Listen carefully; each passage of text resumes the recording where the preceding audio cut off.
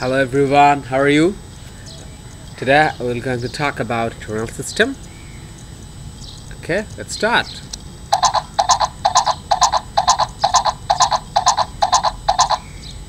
Do you know how the sounds that the horses make when they are galloping is made?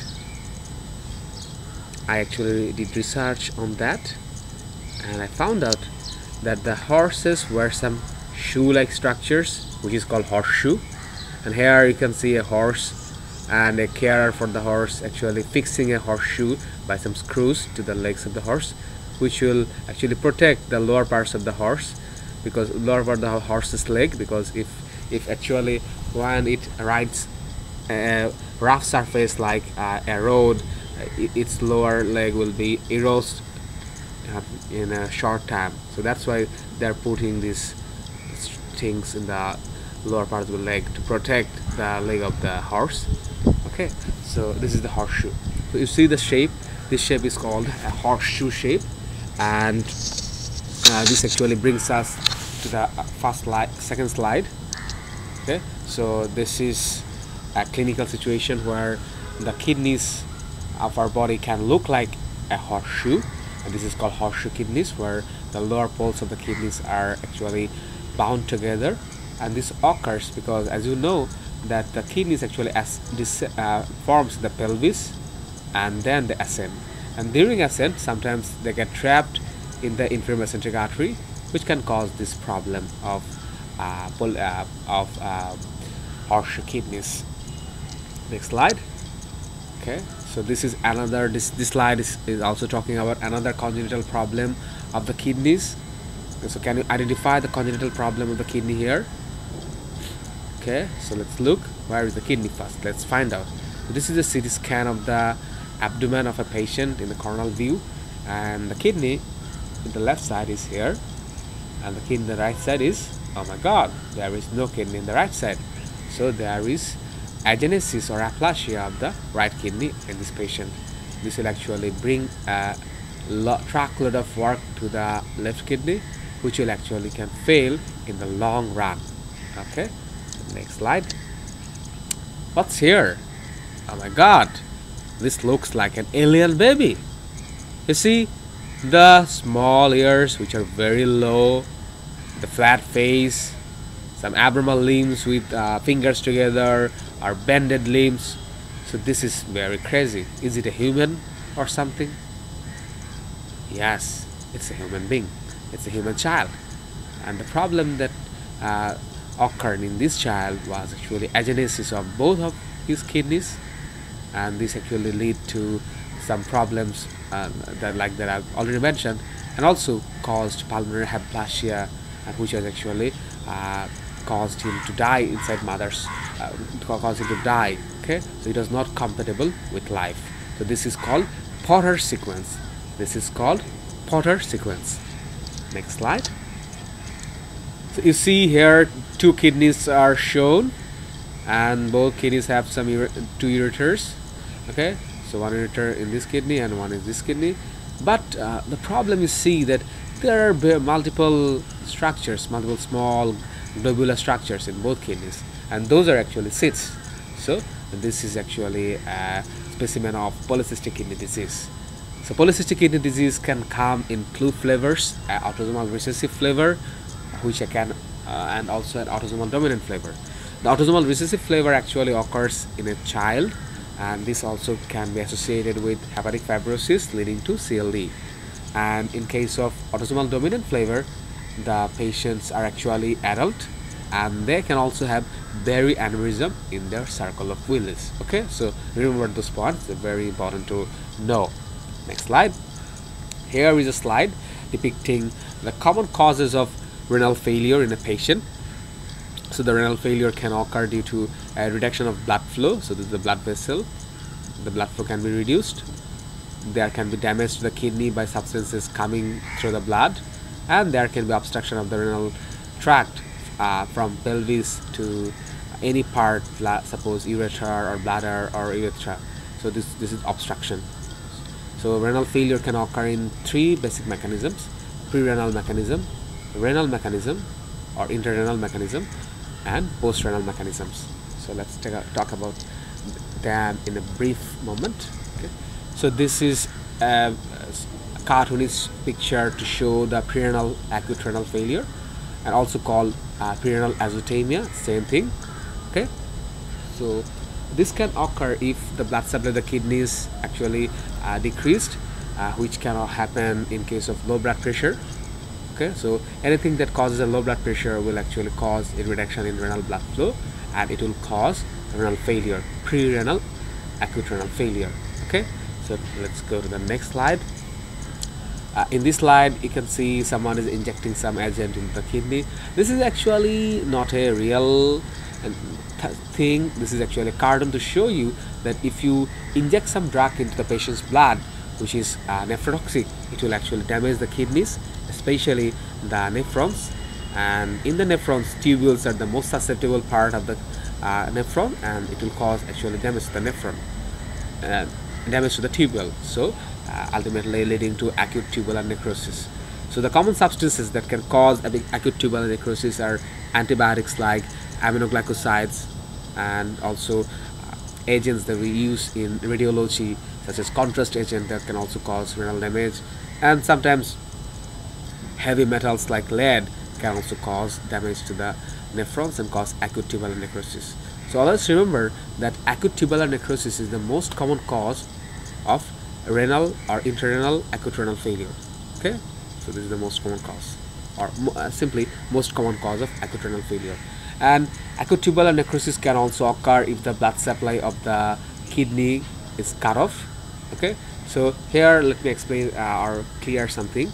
So in case of prerenal azotemia or prerenal causes, if the blood supply gets cut off, first what happens is the renal function is actually decreased.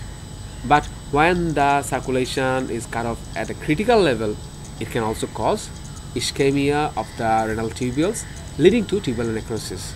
So tubular necrosis doesn't only happen with some toxic agents like aminoglycosides or contrast agents, but it can also occur in case of critical ischemia to the kidney. So prerenal cause can also cause acute tubular necrosis. Remember that. So postrenal cause. So postrenal causes are obstruction, any obstruction in the postrenal part. So in the urethra or bladder or ureter will cause an increase in the pressure or increase the pressure in the kidney ultimately, and this will lead to a decrease in production of urine by the kidneys, because the kidneys have to produce against a high pressure, and this actually reduces the amount of urine produced per unit time. So there is actually renal failure. Okay, this can occur by any pathologies. You can remember from your book. So maybe suppose in the ureter you can have ureteric stricture, in the bladder you can have a bladder arterial obstruction due to a stone or cancer, in the prostate you can have prostatic hyperplasia or cancer, in the urethra you can have urethral stricture. So those are the some to mention. Okay, so here I have a quiz for you, and to answer that quiz you have to tell me which one is the normal kidney and which one is the abnormal kidney, and what abnormality you are seeing. So push the pause button for a second and think. Very good. So the normal kidney is this, the left one. So this is a nice normal kidney, and this is a abnormal kidney showing some necrosis inside. So this is a kidney with acute tubular necrosis. Very good. Let's go to the next slide.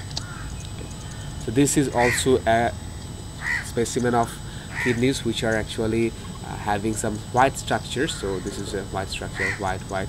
So this is a specimen of renal papillary necrosis. So to understand that, you have to go back to the anatomy. So I have brought a structure for you. So this is the standard structure of kidney, where the cortex lies in the outside, and these triangular structures are the medulla. Okay, so those medullas are arranged in a pyramid-like structure or triangular structure, and they are also called papilla. So whenever there is damage to the papilla, it's called papillary necrosis. So as you can see, some papillas, those are the papilla. The darker ones are the papillas. So the lighter ones are the cortex, the darker ones are the papillas, and there are some necrosis of this papilla and this papilla and this papilla and other papilla. So renal papillary necrosis is an also important cause of renal failure, and this occurs mainly due to chronic abuse of analgesics like aspirin, or can be also happening in diabetes mellitus. Okay, so the most common causes. Next, next slide. So we have a baby now, and this baby, if you can look closely, has a big face, edematous face, a big abdomen, maybe ascites, and 2 legs which are seems to be swollen. Okay, so this patient has generalized edema. So when this patient came to the doctor's office, the doctors ordered some tests. Okay, and one of them was urine test, and the urine contained a lot of proteins. Okay, and they also ordered blood test, which is serum albumin, and the serum albumin was very low, and the cholesterol levels was high. So can you tell me the diagnosis? Pause for a moment. Very good. The diagnosis is nephrotic syndrome. Okay. So next question is, if I ask you, if I do the biopsy from this patient's kidney and see the biopsy slide under the electron microscope, what I will find? Your answer should be effacement of the podocyte food processes. Why? First of all, the most common cause of nephrotic syndrome in a child is minimal change disease, and effacement of the food processes is associated with minimal change disease. Okay, so let's see the picture of effacement of food processes. Okay, here you can see an electron micrograph. So it can actually first seem very tough to you because you are most probably not acquainted with this type of pictures. Okay, so this picture shows that it's a cut section of kidney first of all, and cut section of nephron. Which part of the nephron is the glomerulus, and it's actually part of a capillary of the glomerulus, and this capillary has a large RBC in it. Part of it is shown here, and this is the endothelial cell, endothelial membrane, and this is the basement membrane, and outside the basement membrane are the podocyte food processes. Okay, so to compare normal subject, there is this patient slide also, and there is some difference. You see this basement membrane is thicker because this image is zoomed out and this image is zoomed in. That's why that's the difference. Okay, so those are the podocyte food processes. Here they are like tall buildings, but in case of a patient with minimal change disease, they will be flattened. So the long processes are not flattened. So this is actually called podocyte food process effacement. Okay, so to get a better idea, I have put some more images. Okay, so this is actually an image showing you a better picture of glomerular capillary and its relationship with podocyte food process. So the main job of glomerular capillary is to filter, and to filter effectively, it takes the help of podocytes. And podocytes are fan cell. You see the name podocyte. So podo means okay, legs or foot, and side means cells. So cells with foot are called podocytes. So to me, they are very funny cells. They look like octopus, and they do like octopus. They actually invest around the capillary, okay, through some processes in their foot. So those are called podocyte food processes. So they invest the whole glomerular capillary membrane by forming some legs or foots, and then forming some food processes like this. And those food processes together actually forms a filter, and this filter, in between two food processes, there is the filter, and the proteins come through this filter. Okay, so actually they control the protein filtration or filtration of any substances in the glomerular capillary. So if they are damaged, there will be extra loss of substances.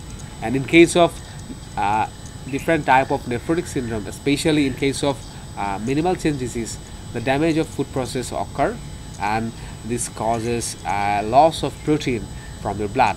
So whenever there is loss of protein, especially albumin, there will be a decrease in colloidal osmotic pressure, and this decrease in colloidal osmotic pressure will actually cause the fluid in your blood vessel to shift to the tissue and causing edema that we have seen in the previous patient. Okay, very good. Okay, in case in case of nephrotic syndrome, there are some other causes, and let's look about them. So here is one picture of another patient who is actually not a child, who was adult but had the same features of generalized edema, and then a high protein in the urine, and also hypoalbuminemia and some high cholesterol in the blood. But the biopsy from this patient differed from that patient. So in case of this patient, this is the electron micrograph of a biopsy specimen from kidney, and this electron micrograph shows this is the inside of a blood vessel or inside of a glomerular capillary, and here you see the endothelial cell nucleus and cell bodies, and this is the endothelial cell actually, so forming the capillary, and below endothelial cell those are the basement membranes, and in case of basement membranes you can see some yellow arrows, and those yellow arrows are depicting some blackish structures.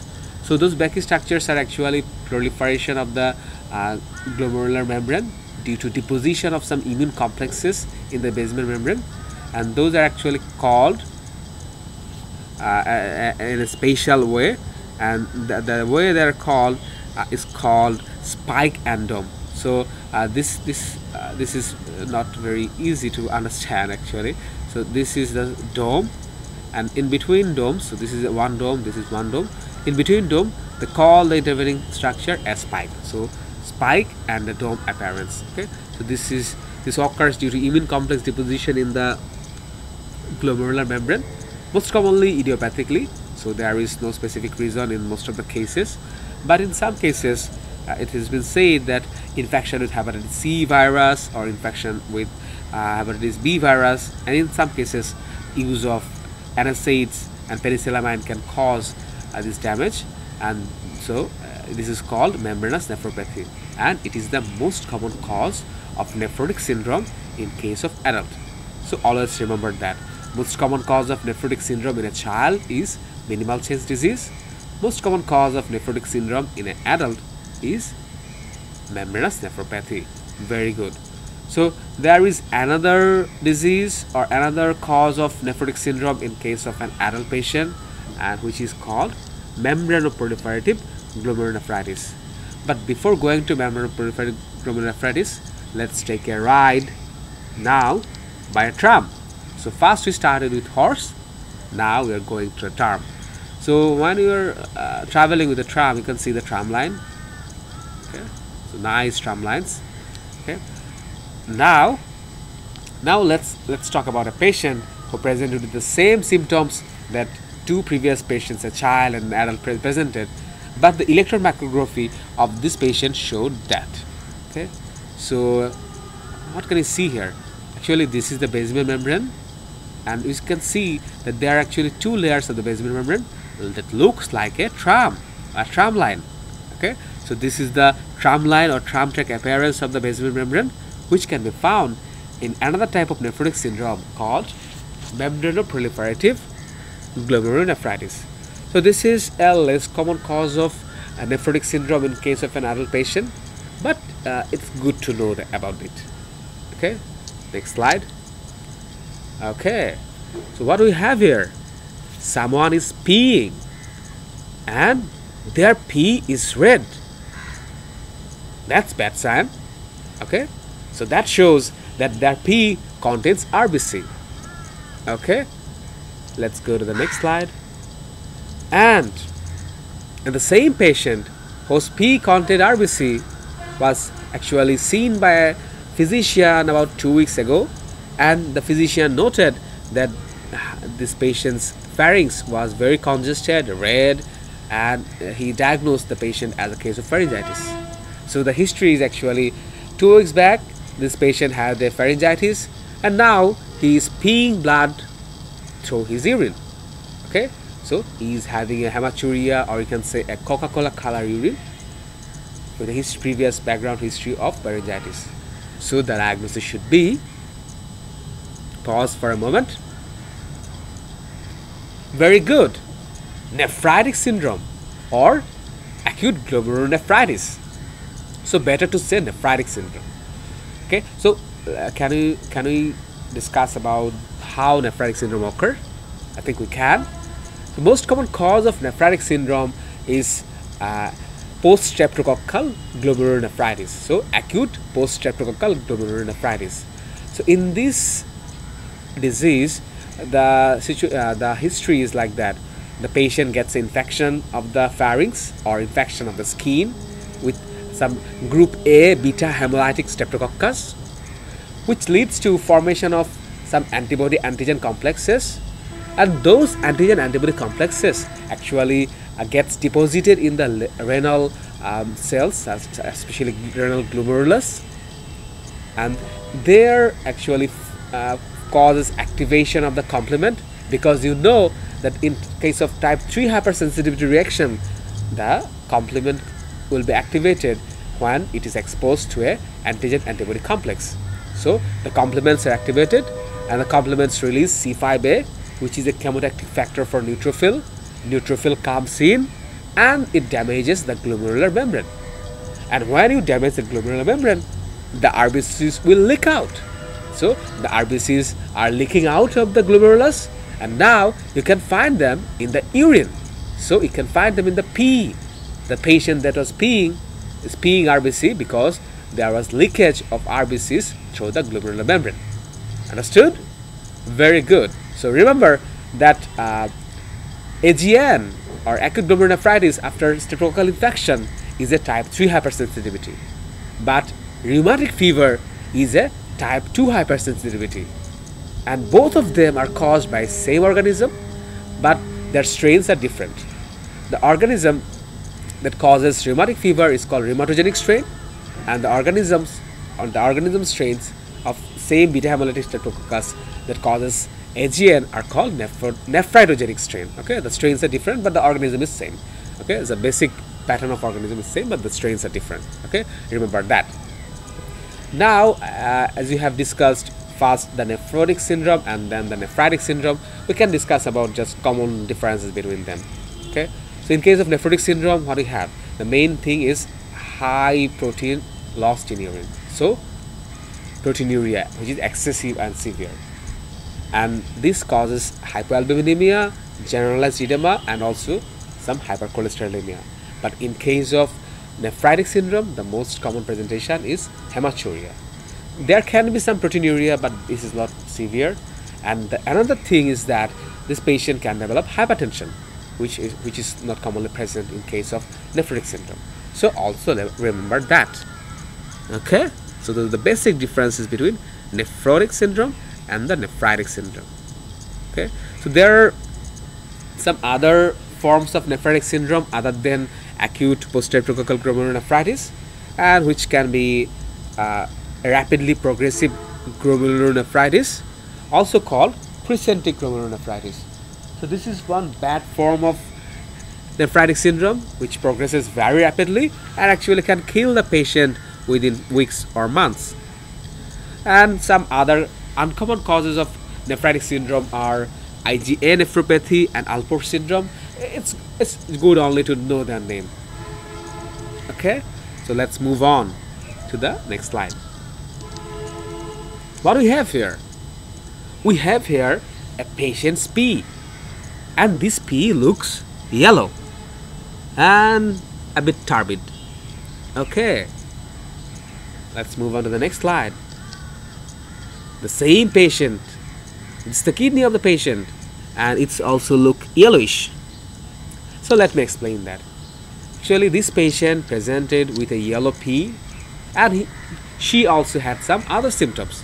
She actually peed some yellow pee and also had pain in the flanks and high fever. Okay, so yellow pee, pain in the flanks and high fever, and some problems during urination. She had some burning sensations, which is also called dysuria during urination, and frequency of urination. So those all, along with some damaged kidney which looks yellow, are all other features of very good pyelonephritis. So this woman had pyelonephritis. So pyelonephritis is an infection of the kidney which actually occurs due to ascent of the organisms from the patient's bladder to the ureter and ultimately to the pelvis and the kidney. So basic ureteric reflex has a very good role in pyelonephritis, acute pyelonephritis. And acute pyelonephritis is actually a sequelae of UTI or urinary tract infection, and this occurs more commonly in women because women are more likely to get urinary tract infection because they have a short urethra, the vagina is close by, the colon is close by, the vagina contains a lot of organisms. Okay, so those are the principal causes. That's why the women gets more infection than the males do. Okay, and remember that common organisms that can cause the urinary tract infection or pyelonephritis, and most commonly they are E. coli, Klebsiella, Enterococcus, Staphylococcus. Those are the common organisms that can cause UTI or pyelonephritis. Okay, so very good, remember that. Let's move on to next slide. Okay, what you see, what you can see here, some nice balls with some spikes over it. Okay, so let me explain what happened here. Actually, those spiky balls were removed from a patient's bladder, and this patient had complaints of hematuria for about few days, 7 days or 8 days, and he also had some pain, and he passed some urine which is very painful, and ultimately an operation was done and those structures were removed. And those spiky structures are actually, can you tell, those spiky structures are very good, oxalate stone. And on query, the patient told the doctor that in this summer he had worked very hard but didn't took a lot of water, so he was dehydrated. Okay, so this dehydration actually caused precipitation of his urine, especially precipitation of the calcium with oxalate. So those calcium and oxalate actually bound together and form some crystalline structure, and this actually formed the stone. Okay, this is the basic pathogenesis of the oxalate stone formation.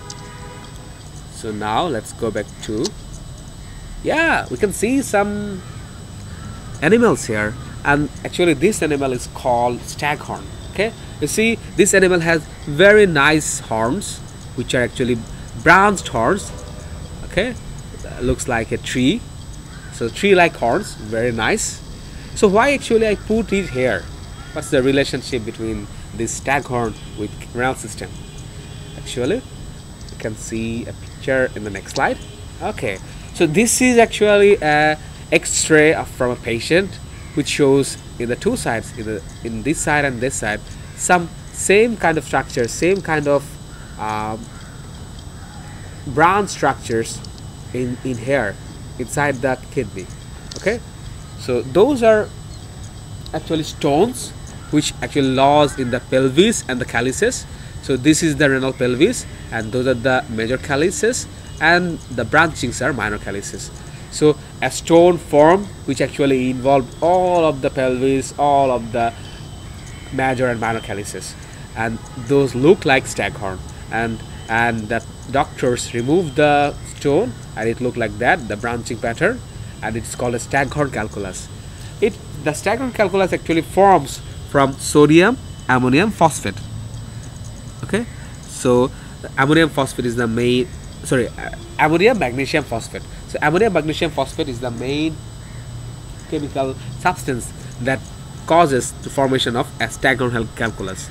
So it is the second most common calculus, and you have to remove the calculus because it can grow up into a huge size and it can cause renal failure. Okay, so those two are the most common stones, calcium oxalate stone and the ammonium magnesium phosphate stone, also called a Stewart stone. But there are some other common stones which are uric acid stone and cysteine stone. One thing that you can remember is that the Stewart stones are more likely to occur in case of an alkaline environment.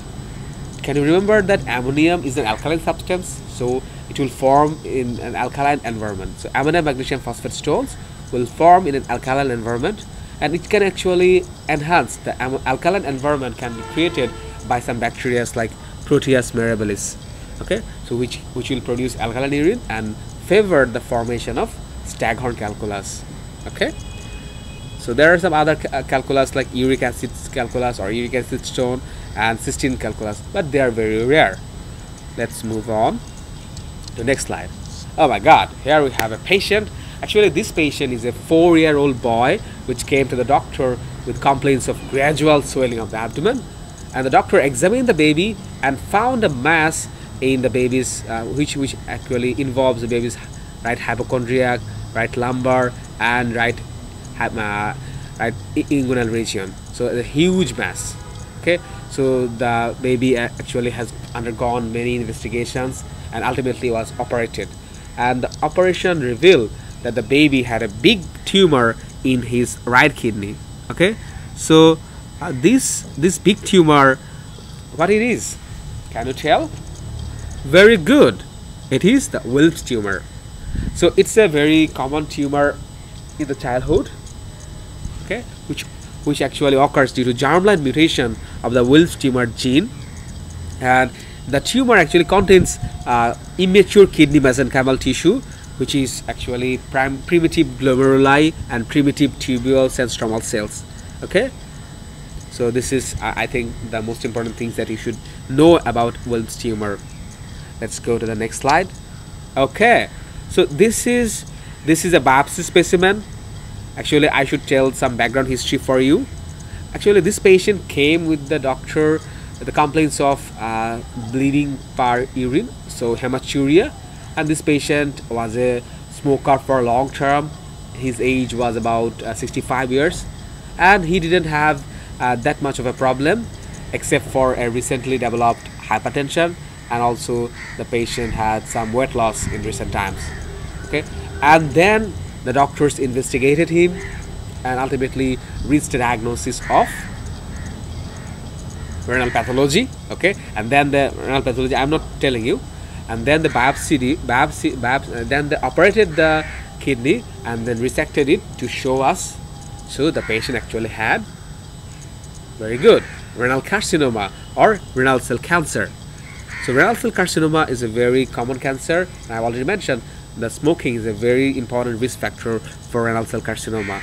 And there are multiple types of the renal cell carcinoma. The most common type is clear cell type. Remember that. Okay. So renal cell carcinoma, as you can see here, this kidney, in this kidney, there is here is the cancer. So it is actually in the upper pole. So this is the normal parts of the kidney, and here is the abnormal mass, and this is the cancer, which actually commonly occurs in the upper pole. Okay, so let's remember that. Let's move on to the next case. So this patient actually also smoker. This patient also presented with passes of bloody urine or hematuria, which was painless, and this patient didn't have any other symptom. And this patient had undergone to the clinic, and he undergone through some tests, and after testing it was revealed that he has some pathology in the bladder, and he was operated, and the pathologist showed that his bladder contains some masses. So this is the bladder mass, and also this is the bladder mass. So this is a case of transitional cell carcinoma. Very good. So always remember that the most important risk factor for transitional cell carcinoma of the bladder is smoking, like that of renal cell carcinoma. Very important. I think that's all from me today. I have tried to cover the most important conceptual and clinical cases that you must know for the rest of your life. So those are the most basic things. I think you must refer to the text for a better discussion. I just covered the main concepts. Thank you for watching my video. Bye bye.